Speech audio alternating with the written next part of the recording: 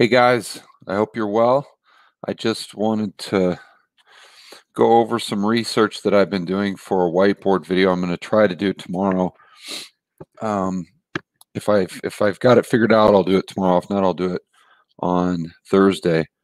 And you'll have to excuse me. I'm still dealing with kind of a sinus issue here. But what I want to go over in this video is how the shadow banking system works. Snyder talks about this all the time, and I discussed it briefly. Well, maybe not briefly, but I discussed it with Steve the other day, with Steve Van Meter, and it's these guys might have a little bit different takes on things here and there. Obviously, they understand it a lot better than I would say 99.99999% of even the people on FinTwit or people who consider themselves to be economists or finance professionals. But there's some differences in opinions on the way it works or the outcome of the probabilities. But and even I was putting a little bit too much emphasis on the bank reserves for the bank's lending capacity, and not that the system works the same way, but the lending capacity I don't really think is like 0% of it is determined by bank reserve. Maybe not 0%, but let me show you guys what I'm talking about here. And to really thoroughly understand this, we've got to go all the way back. And so when I mean all the way back, I'm talking about the gold standard. And so let's review. And for those of you on the live stream right now, forewarned, we're going to get into the nitty gritty here. And I think a lot of this is going to kind of blow your mind. And it's going to be a little complicated because I don't have a whiteboard. But if you combine this video with the whiteboard that I do either tomorrow or Thursday, you're going to increase your understanding of the global monetary system 10 times. And then I think the conclusion that a lot of you will have is kind of an aha moment as to why, or another reason, they will, in my opinion, ban cash. And so anyway, let's go ahead and do a screen share.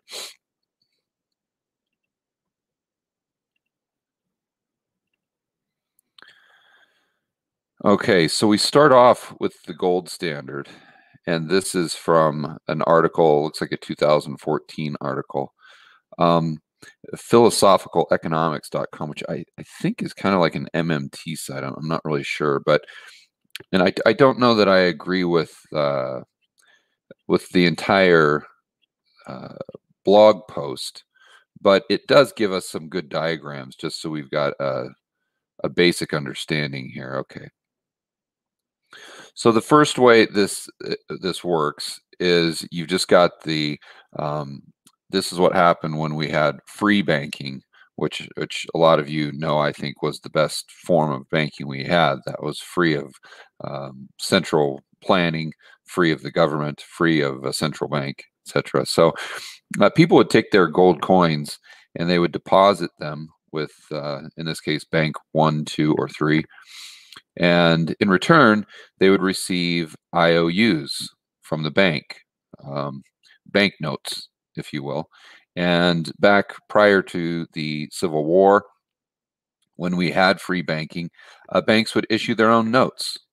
So, and this article gives an example. You see these are actual $20 bill, $5 bill, and those are dollars. But they're issued from different banks. It's kind of weird to see that, where we're obviously accustomed to seeing the greenback, everyone being identical and being a bank note from the Federal Reserve, the central bank. But that's the way it worked, pretty simple. You give them the gold coins, that becomes an asset on their balance sheet. They give you the currency, the bank notes, which are basically, I owe you this much gold. And then the people in the general public can trade these pieces of paper. A little easier to carry around than the gold coins. And then the banks say, oh, wow, people really don't redeem their gold coins daily. So we can go out ahead, and if we get 100 gold coins or $100 worth of gold, then we can go ahead and issue $1,000 worth of these banknotes, and we can lend them out. We can make interest on them because very few people come and actually redeem their notes for the actual physical gold that we have in the vaults. And there you get fractional reserve banking, which, as you guys know, I've stated many times, is something that the free market came up with.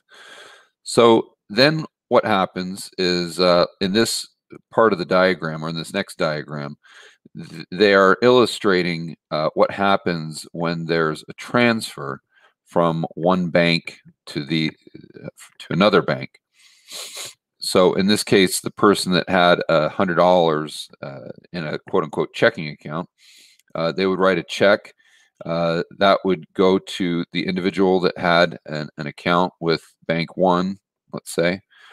And so therefore, Bank One has an additional $50 liability. The person who cashes this check, let's just assume they keep it in an account. Now this bank number one would have $150 worth of liabilities. Bank three would now have $50 fewer liabilities, but of course, bank three would have to transfer $50 worth of gold to bank number one. So then when the settlement was done, the transaction, bank one would have 150 in liabilities, 150 in gold coins when they started with 100 each. And then bank three would be down to 50 in gold coins and 50 in liabilities. And then they demonstrate what happens when you add fractional reserve to that. They use, for some reason, $18,000 in loans. I don't know why they kind of pulled that out of the hat. But so bank three creates $18,000 in loans. So they had $50 in gold coins, if you recall. They had $50 in liabilities in a checking account that people could write checks off of. Now they've got they issue $9,000 in currency, and then they add $9,000 to this person's account, which is purchasing power. They're increasing the broad money, if you will, and then once the same thing would happen is if the 9,000 was transferred over here.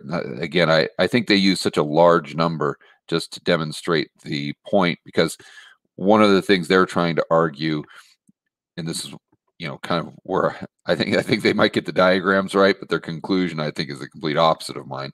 This is why they're arguing that we should have a central bank, if you actually read the article. But anyway, so the 9,000, let's say, goes over to Bank One. Obviously, they can't transfer the assets, so you run into, or they can't transfer that many gold coins, so you run into a big problem there. Or if these people tried to, redeem these people, the currency went out into the population and the people wanted to redeem $9,000 of the gold coins, that's not going to happen. They're going to have a really big problem. And it's kind of their argument as to why we need a central bank. But that's how the system evolved. Now we move to a gold standard where we have a central bank in play. This is the next diagram. And it works the same way, except what happens is, actually, I'll just go ahead and read this paragraph because I think they do a pretty good job of explaining this. And I'll highlight it here and zoom in.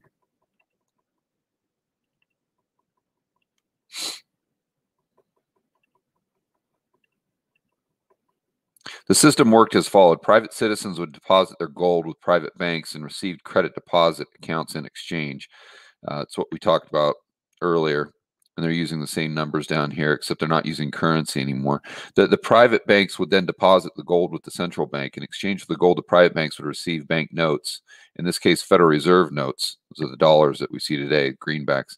As before, in lieu of receiving and holding the actual paper bank notes from the central bank, the banks could receive credits on their deposit accounts with the central bank.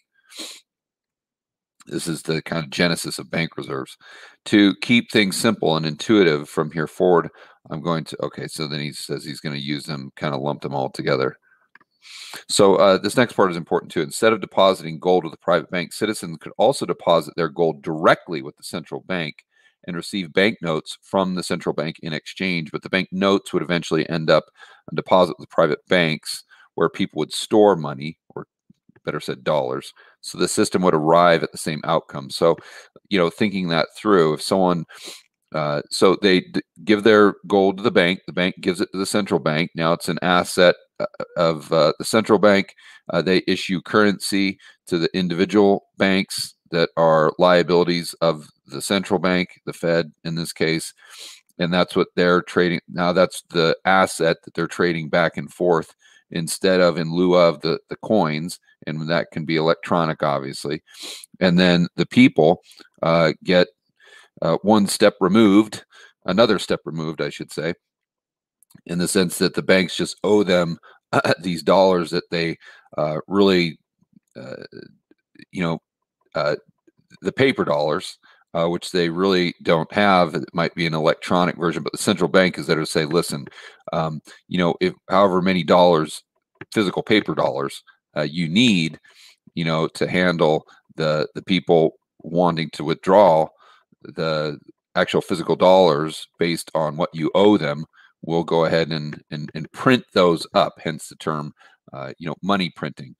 But what they note in that last paragraph is if you took your gold directly to the central bank, they'd give you, let's say, the $100 or 100 IOUs, 100 banknotes, and then you would go and deposit the 100 banknotes with your bank, and then they would give you the credit, the IOU, $100, and then they would take that, and that would become part of their vault cash, or that would be an asset on their balance sheet. So what the author says is that it would be the exact same thing, which is correct.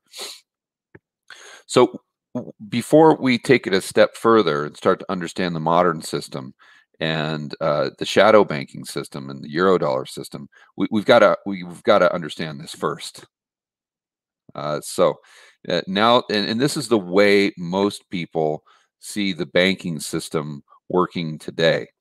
They see it as if they transfer $100 to another bank, like your friend Bob has a bank account with Wells Fargo, you have a bank account with B of A. If most people see it as they're transferring. If they transfer $100 to Bob, then that they give the bank, they give Bob's bank an asset, because I'm giving the bank $100. So then they see it like this, the way that we're describing here under the gold standard, as though it's like giving the bank paper dollars, giving them an asset, and then they take that asset, put it on their balance sheet, and then they give the person that you owed the $100 to an IOU for $100, or just increase the size of their checking account by $100. That's the way most people see it. And it's kind of the way it works. But what they really do is, first and foremost, they don't transfer them the dollars as an asset. They transfer the dollars as a liability, right? And then once they have that liability, then they're like, okay, well, now we need to transfer them an asset as well. So it's kind of works out the same. But I think when people see it as though you're transferring $100 bill, from one bank to the other, it gets a little confusing. So I don't want to go down that path and confuse you any more than you probably already are. But I think the way this system works, I think should make sense to most everyone. Okay, now let's continue to move on.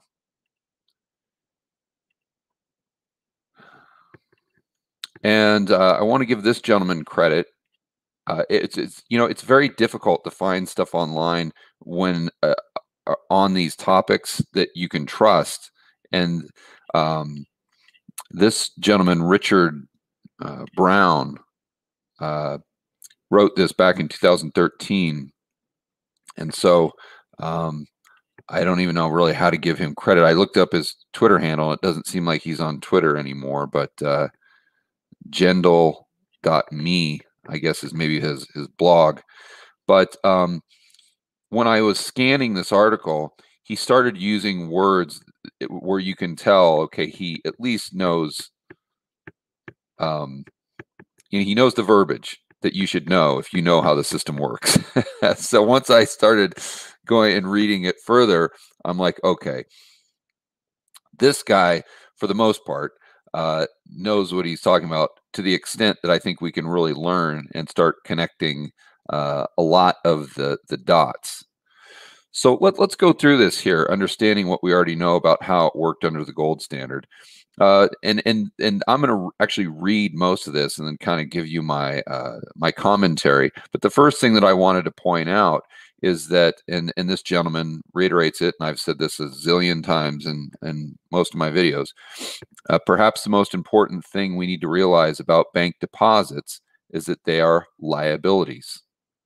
And that's what we need to understand. They're liabilities. When you pay money into a bank, you don't really have a deposit. There isn't a pot of money sitting anywhere with your name on it. Instead, you have lent that money to the bank. They owe it to you. So when they send that money to another bank, well, we'll get into that here. We'll get into that. It becomes one of their liabilities. That's why we say our accounts are credit. We have extended credit to the bank. Similarly, if you are overdrawn and owe money to the bank, it becomes your liability, their asset. So the first thing that they do is go over a transaction between two parties that actually are with the same bank. And this is a very, very simple transaction. And I've gone over this in a few of my videos when I'm trying to explain how one of the ways, the Eurodollar system can just almost go to infinite numbers. And because in this case, there are no, you're only transferring liabilities from one account to the other at the same bank. Therefore, there's no transfer of assets. And so you don't have to have any assets to create more liabilities, right? Or in other words, more money, more dollars. Let's start by using an easy example. Imagine you are Alice. You bank with Barclays. You owe $10 or 10 pounds to a friend, Bob, who also uses Barclays. Paying Bob is easy. You tell the bank what you want to do. They debit the funds from your account and credit the $10 to your friend's account. It's all done electronically on Barclays' core banking system, and it's rather simple. No money enters or leaves the bank. It's just updated on their accounting system. They owe you $10 less. They owe Bob $10 more. It all balances out, and it's all done inside the bank. We can say that transaction is settled on the books of your bank. We can represent this graphically below. And now this graphic I don't think is very good. His other graphics are better. But so this could have been $10, but it also could have been 10 million. And my earlier point is that let's say you were Alice and you borrowed $10 million from this same bank. Well, okay, now Alice would have $10 million in her account, IOUs from the bank that they just created out of thin air. They're increasing the money supply. And the asset that would be created there, because they're not getting an asset from another bank, the asset would be the loan itself, because that loan is a liability of Alice to the bank. It's an asset on their balance sheet. They're the banks, but then the dollars that have been created are actually liabilities of the banking system, and now they're assets of Alice. But Alice, let's say she's using that 10 million to buy a business or something like that, then she's going to go ahead and transfer that to Bob, let's say she's buying the business from Bob and he's at the same bank, then the same exact process would happen, right? They just transfer the 10 million from Alice's account to Bob's account. Wham, bam, done. And the only asset that would be involved is the $10 million loan that was created by the bank extending credit to Alice in the first place. But that bank wouldn't need to transfer any asset to another bank because there's no other banks involved. Very simple process. So just if it's why the Eurodollar system, one of the reasons why it can get so extensive without any real dollars in the system is because, going back to our original example, remember the gold standard, if one person transferred money to another bank, then that bank would have to transfer gold coins, or with the central bank, they'd have to transfer dollars or bank reserves or something like that. They'd have to transfer some sort of asset, right? And it could even be kind of off balance sheet in the shadows, which we'll get into here in a second. And that was kind of the conversation that I had with Snyder and with Steve to a certain extent, but more so with Snyder the other day on our interview. But you see, if we're only dealing with one bank, though, then what's the difference between $10, $10 million, or $10 trillion? Right? There's no difference. There's no assets that are needed. In other words, there's no assets that have to be transferred to another bank. So the balance sheet's like infinite to a certain, theoretically. So here we go, and now it starts to get a little more complex. What happens if you need to pay somebody at a different bank? Imagine you need to pay Charlie, who banks with HSBC. Now we have a problem. It's easy for Barclays to reduce your balance by $10, but how do they persuade HSBC to increase Charlie's balance by $10? Because remember, that $10 is a liability. Why would HSBC be interested in agreeing to owe Charlie more money than they did before? They're not a charity. The answer, of course, is that if we want HSBC to owe Charlie a little more, $10 more, they need to owe someone a little less, or someone else needs to owe them a little more. Said another way. Who should this someone else be? It can't be Alice. Alice doesn't have a relationship with HSBC. By the process of elimination, the only other party is Barclays. And here's where we get our first aha moment. What if HSBC held a bank account with Barclays and Barclays held an account with HSBC? They could hold balances with each other and just adjust them to make everything work out. Now, he's using the word or the phrase bank account, but what he gets into later on, I think it would be much easier to understand. I don't think it's really a bank account, although we're dealing with liabilities and assets again. But I think it's just better to think of it as just a ledger system. And it's not really that HSBC has a bank account with Barclays and Barclays has a bank account with HSBC. It's just simply that they've got a ledger system where they say, hey, I owe you this much, you owe me this much. If we agree, we agree. And that's what I talked about with Snyder. And it doesn't necessarily have to be bank reserves. But we'll get into this further here in a moment. Here's what you could do. Barclays could reduce Alice's balance by $10. Barclays could then add $10 to the account HSBC holds with Barclays. Barclays could then send a message to HSBC telling them that they had increased their balance by $10 and would like them to, in turn, to increase Charlie's balance by $10. So basically, Barclays saying, hey, you need to increase your liabilities by $10, and because you're doing that, we're going to give you $10, or at least on the ledger system that we have between us, we owe you an extra $10. So then the Barclays liabilities would decrease.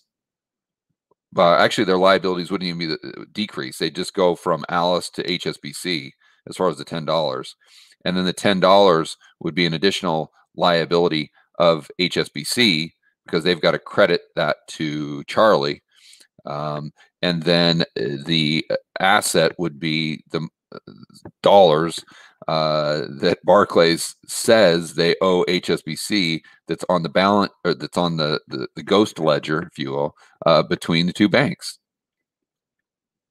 And as long as they agree on it, there really doesn't have to be any asset. It's not like a treasury goes back for. It's not like mortgage-backed security. It's not like even a bank reserve. It's just a ledger. And as long as HSBC is cool with Barclays saying, hey, we owe you an extra $10, and then it all works out at the end, as long as both banks agree on it.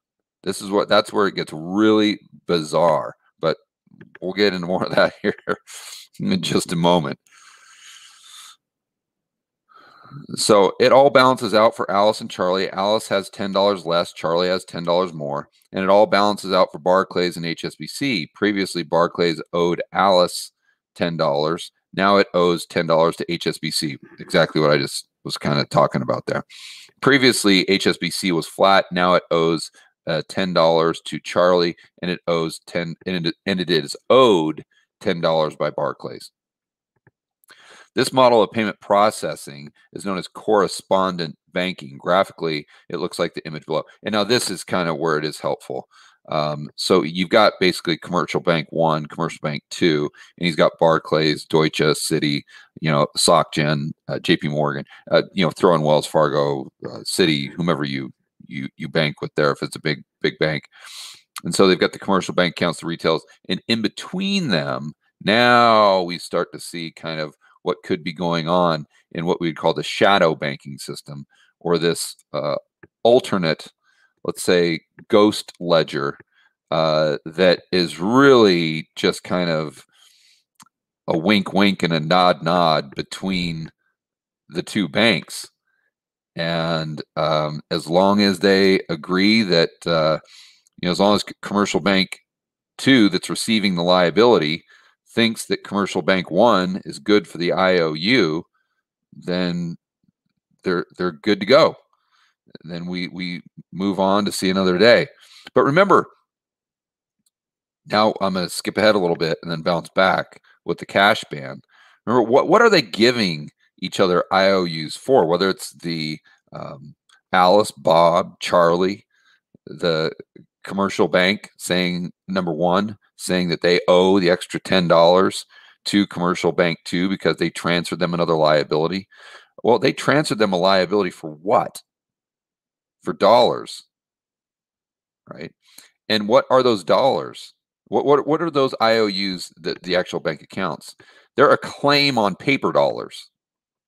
They're a claim on something, right? That is, and I know this is not really the case, but to a certain extent is scarce. Now I know the bank can create it, or the central bank can create as many as they want, but between these two banks, they can't create paper dollars. They can create electronic dollar liabilities all they want, but they can't really create paper dollars. But see, what they're doing here is the bank accounts themselves that they owe their customers. Those are not that the people would ever ask for the paper dollars, but they're a claim on paper dollars. You can, if you have if Charlie has $10 in his account now, he can go down to Commercial Bank 2, at least currently. I don't know about the future, but currently he can go down and withdraw that $10. He can go to the ATM and get that $10 out. You see? So I wanted to plant that seed because I'm going to come back to that at the end of the video here. So the author goes on to state, this works pretty well, but it has some problems. Most obviously, it works for the two banks that have a direct relationship with each other. But what if they don't? You either can't make a payment or you need to route it through a third or fourth bank until you complete the path from A to B. This clearly drives up the cost complexity. Some commentators restrict the use of term correspondent bank to the scenarios that involve difference, difference. I think that's a typo there. Maybe different currencies, but I think it's helpful to use a term for simpler case. Yeah, I agree. But more worryingly, it also is risky. This is what I talked about, counterparty risk. Look at the situation from HSBC's perspective. As a result of this payment, their exposure to Barclays has been increased. In other words, or in our example, is only by $10, but imagine if it was 150 million and the correspondent wasn't Barclays, but a smaller, perhaps riskier outfit. I don't know that Barclays is it. Okay. HSBC would have a big problem on its hand if the bank went bust. One way, why? Because again, they're saying, hey, we're not transferring you any asset. We're just giving you another IOU that you can keep as an asset on your balance sheet on this ghost ledger. So everything balances out. You can keep that additional 150 million worth of liabilities that we just transferred over to you.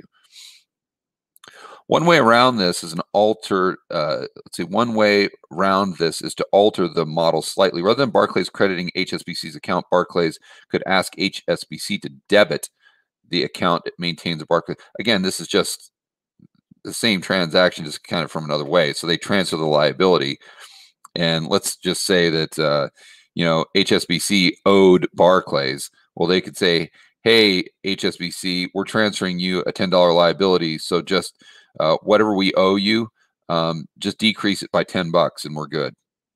So instead of Barclays sending them the $10, they can just decrease the amount that they owe HSBC. That way, and now I'm going back to what he was saying here. That way, the larger interbank balances might not build up. However, there are no issues with that approach. However, there are other issues with that approach. Either way, the interconnectedness inherent to this model is a very real problem. We'll work through some of the scenarios. Hang on, why are you making it so complicated? Why can't we just use SWIFT and be done with it?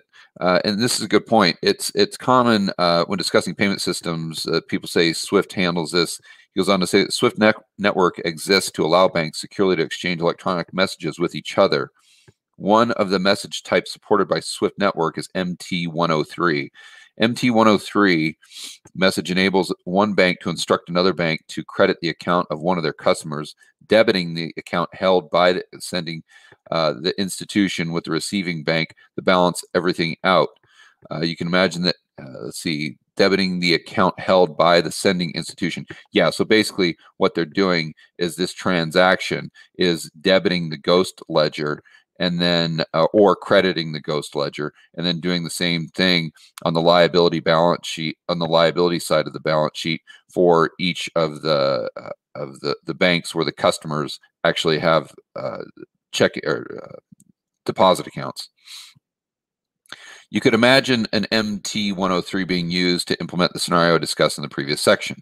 This is what we talked about. So the effect of SWIFT MT103 is send money between the two banks, but it's critical, important to realize that what's going on under the covers of SWIFT message is merely the instruction. The movement of the funds is done by debiting and crediting several accounts at each institution. That's what we talked about, and relies on banks maintaining accounts with each other. The ghost ledger, I think, is a better way to look at it, either directly or through intermediary banks, simply waving one's hands and shouting SWIFT. Okay, so we understand there. So he says, okay, I get it, but what about ACH, Euro 1, faster payments, BAC, box, CHAPS, Fedwire? When you start hearing him talk about CHAPS and Fedwire, that's when my spidey senses go up and say, okay, this guy, he gets something, because he's using the right terminology, especially if you watch the interview I had with Snyder. This is where we start taking it into kind of the modern day and understanding how this thing works and why, although what I was doing, focusing on bank reserves, was correct, what I wasn't doing, which was incorrect, as I wasn't paying enough attention to the we'll call it the ghost ledgers between the banks. And again, we'll get into more of that here. So let's recap. We've shown that the transferring money between two account holders at the same bank is trivial We've also shown you can send money between account holders of different banks through a really clever trick arranged. The banks have accounts with each other. Again, just a ledger that they agree on. We've also discussed how electronic messaging networks like SWIFT can be used to manage the flow of information between banks to cover it quickly, reliable, modest cost. We still have to go further. A big problem is counterparty risk, liquidity, and cost. The two we'll tackle first, liquidity and cost. First, we need to acknowledge SWIFT is not cheap. So here I'm going to kind of summarize. Basically, it's not cheap. It's very cumbersome because you could imagine how many transactions may be going back and forth every single day between Barclays and HSBC. So if they're doing this for every transaction, it's costly, it's cumbersome. So the solution is just to settle up at the end of the night. So, and this is what he talks about right here. So what if we kept track of all the various payments during the day and only settled the balance so you don't have to go back and forth with every transaction. You just kind of keep it on a ledger that isn't settling, but they're just kind of keeping score, if you will.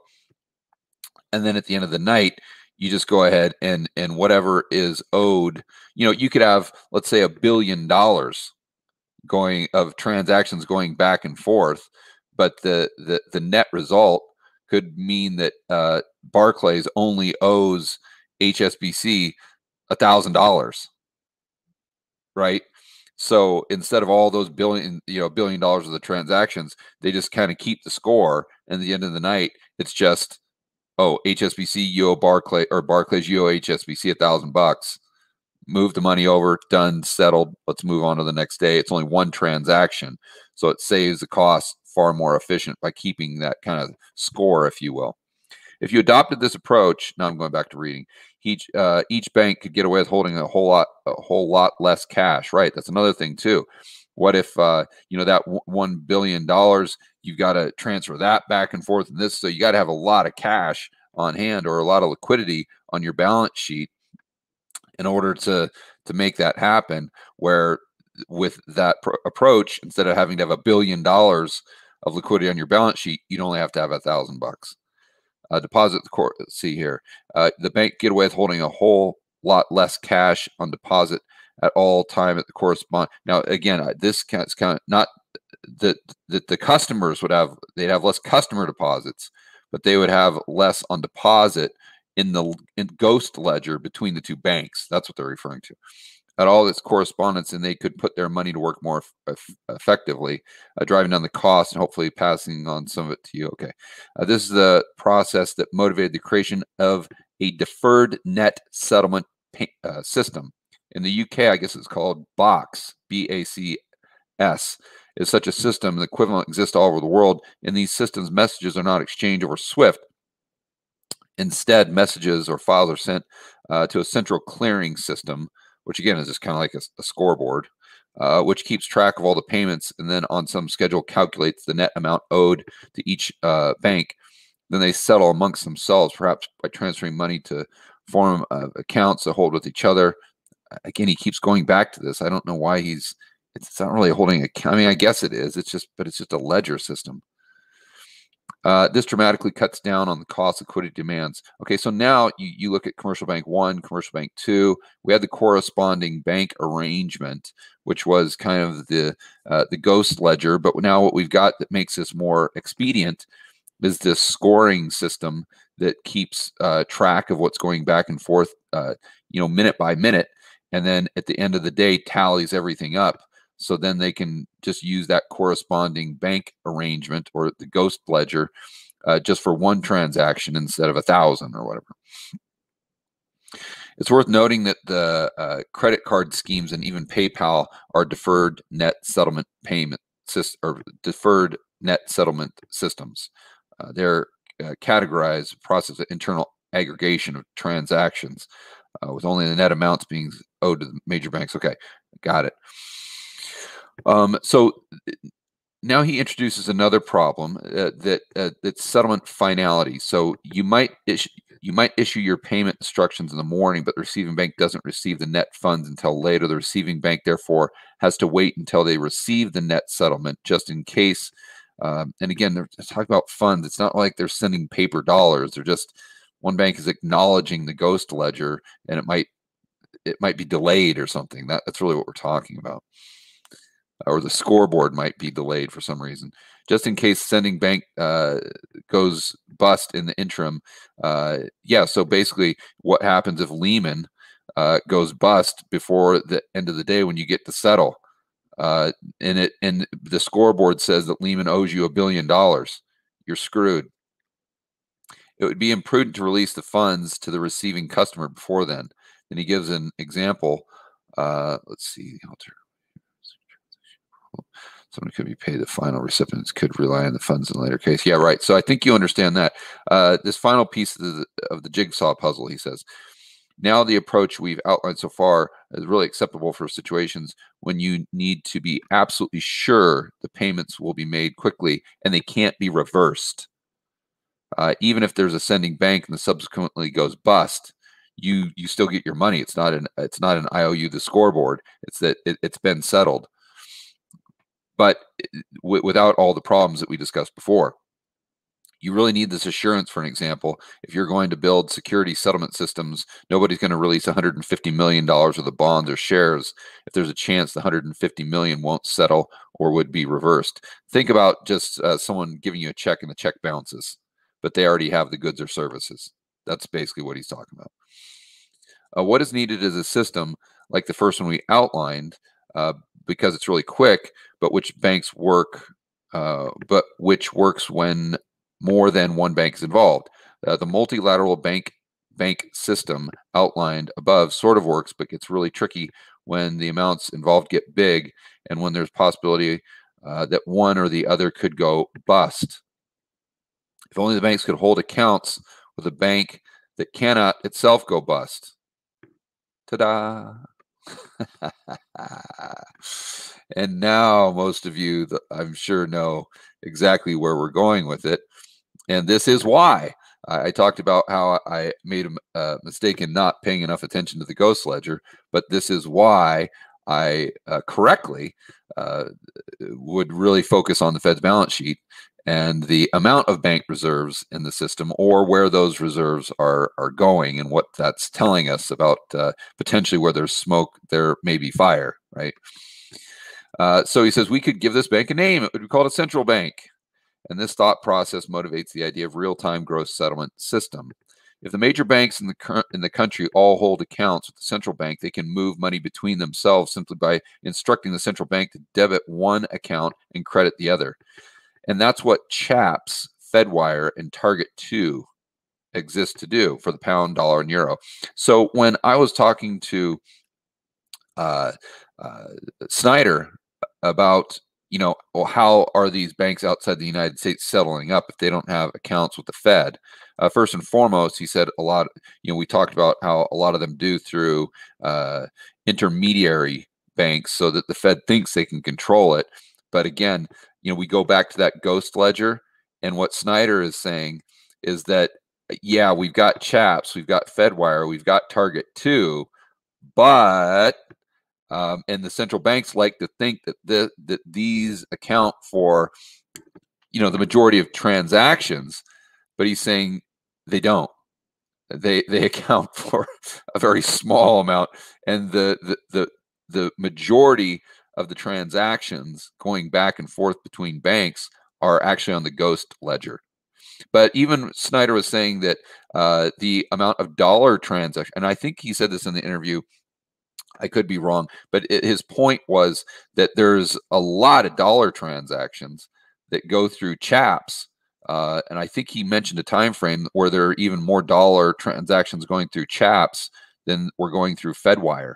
So, in other words, the banks outside of the United States and banks just in the UK were transferring more dollars back and forth using the Bank of England than the banks in the United States were transferring back and forth using the Fed. And then the Target 2 system is for the euro, but I don't think Snyder and I discussed that. Respectively, they are the systems that allow real-time movements of funds between accounts held at the banks. Real-time, gross, no settling. It's gross, no netting. Otherwise, it could couldn't be instant. With finality, no reversal. So now what we've got is this relationship between commercial bank 1, commercial bank 2. We've got the ghost ledger, the corresponding banks, the kind of wink, wink, nod, nod between them. We have the deferred settlement, which is the scoreboard that allows them to settle just in one quick transaction at the end of the night. But then we have some of the transactions coming through the central bank, because it alleviates some of the problems that arise, i.e., counterparty risk and whatnot. And it kind of defers that to the central banks, because most of these big commercial banks have accounts with the central banks where they can just transfer bank reserves as the asset, going from Wells Fargo, or in the case that the author used, from Barclays to HSBC. So something that was done without the need of the ghost ledger here, or the scoreboard. So this, and again, my point is what the central banks like us to believe is that these transactions that are done using, let's say, their scoreboard or their ledger system are the majority of transactions involving that currency. But what Snyder is saying is, no, no, no, no, no. This is a very small percentage. This, the scoreboard and the ghost ledger, is where the majority of transactions are happening between the two banks themselves, with a wink, wink and a nod, nod. And the central banks, not only do they not have any control over it, but they don't even understand the extent to which it exists. And that, in there, the green that I'm showing you here, that's the Eurodollar system at the end of the day, outside of the United States. And so hopefully this is, and then he goes on to talk about Bitcoin, and which is very interesting, but I don't want to go down that, because I want the focus to be here on, I don't want to get too scattered. If you want to do that, I just look at the URL and go to it. So how does this, so let's think about this. Everything that the banks are doing, again, is an IOU for a piece of paper, right? Even this settlement system, at the end of the day, the ghost ledger, is where one bank is telling the other bank, hey, we owe you, but we owe you something that is redeemable with paper currency that only the central bank can create. Therefore, the bank themselves cannot create the paper currency. They can create an infinite amount of the electronic IOUs we're referring to. But so my point here is, if you've got the paper currency, although it's just so trivial and we never use it, but if it's an IOU for the paper currency, then there is some sort of scarcity, or at least it's outside of the control of the commercial banking system. That's what kind of keeps them honest, if you think about it. Because if you ban cash and nothing is redeemable for anything, that none of these IOUs are redeemable for anything that is outside of the control of the commercial banks themselves. That's what I'm getting at. And if that was the system, then there would be nothing preventing the two commercial banks to have this system where they would quite literally be able to print their own money. Now, I know that sounds weird, because they do create new money now, right?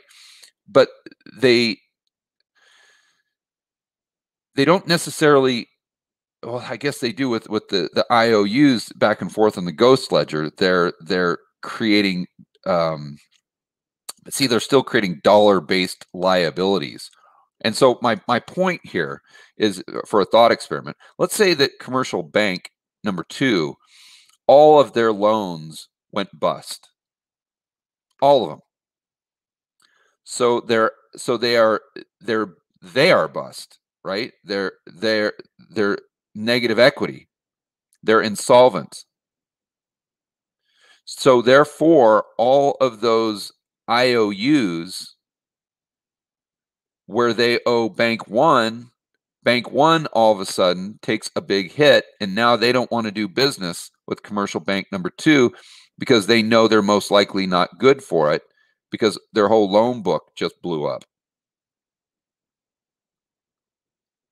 But again, that goes back to the system where commercial bank 2 would actually owe them something that they didn't control.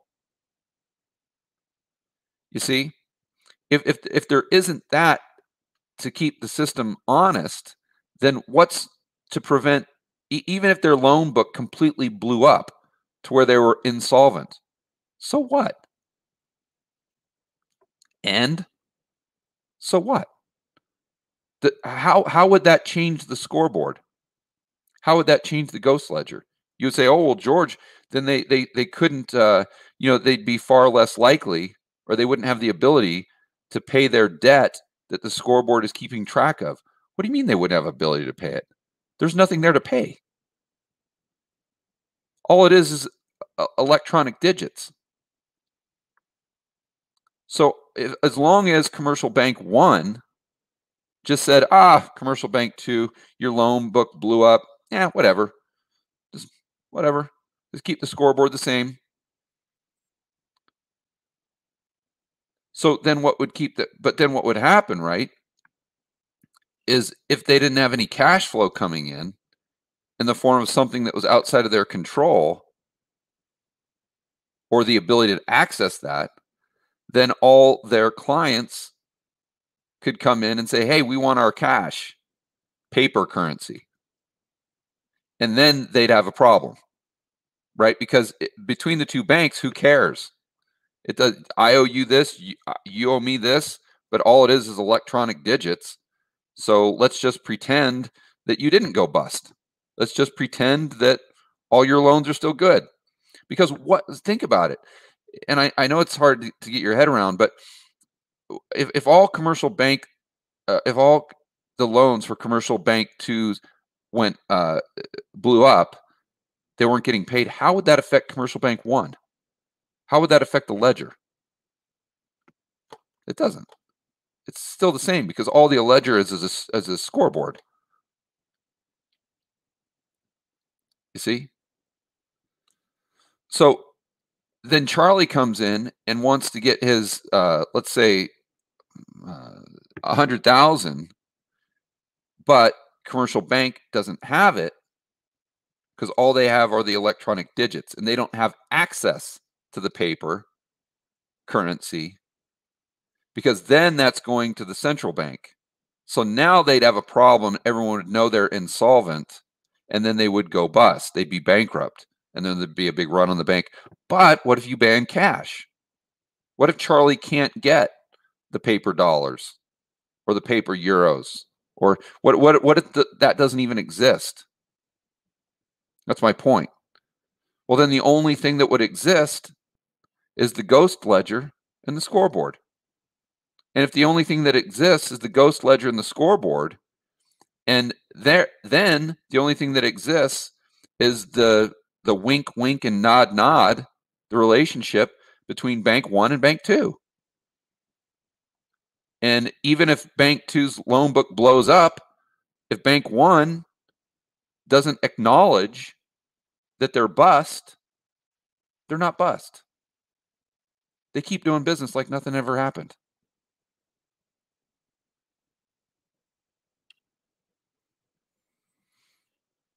That's another reason why I think they'll ban cash.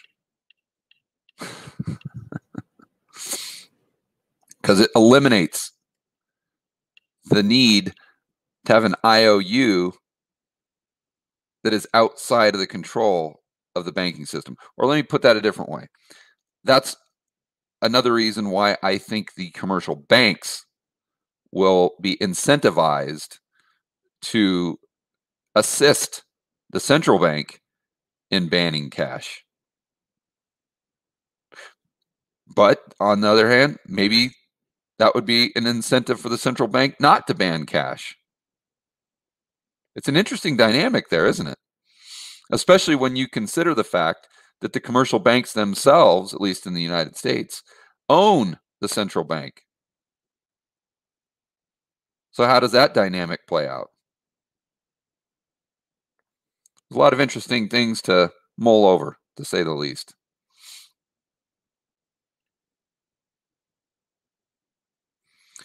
All right. So I appreciate you guys hanging out with me. We got 350 people on the live stream. That's quite a bit for an hour-long live stream on the banking system that was incredibly esoteric and very kind of deep in the weeds. But I think it's important that we really explore that and understand how the system works. And you know, the better we can understand the system, the better we can attach and think through the probabilities of what may happen in the future with money itself. And the only way that we can make good financial decisions, which is why we're doing this at the end of the day, to increase our personal freedom and liberty. That's what this is all about. It's all about freedom. And the more money you have, the more freedom you have. Doesn't make you happy, but it gives you more freedom. But in order to maintain your purchasing power or increase it, you need to make good decisions. And in order to make good decisions, you need to determine probabilities. And in order to determine probabilities, you need to understand the system.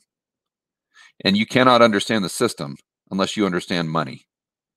And you can't understand money unless you understand what we just talked about. So let me do some shout outs here. Guys can probably tell my voice is strained, to say the least. So we've got Angelique in the house. Thanks for hanging out, Angelique. We've got Rolling Paradise RV Rental. Oh, cool. I haven't seen that user here before, I don't think. Joaquin Cortada, RR, Sustainable Lumber Company, Moody the Millennial, Bull Dog, The Angriest Puppy, Fat Vegan, PHAT, Ann Tran, Wayne Smith, Tacticus 1979, Todd Smitherman, Russ Parker, Denny Bloom, Ben Kuhn, FNS, Damian Ozawi. Who else do we have here? Ralph Martinez, Wayne Smith, WB, Ribo Man, Captain Denny, Alex Z, Josh 7. All right, guys, I think my voice is pretty much done. Thanks for hanging out with me this evening, and I will see you on the next video.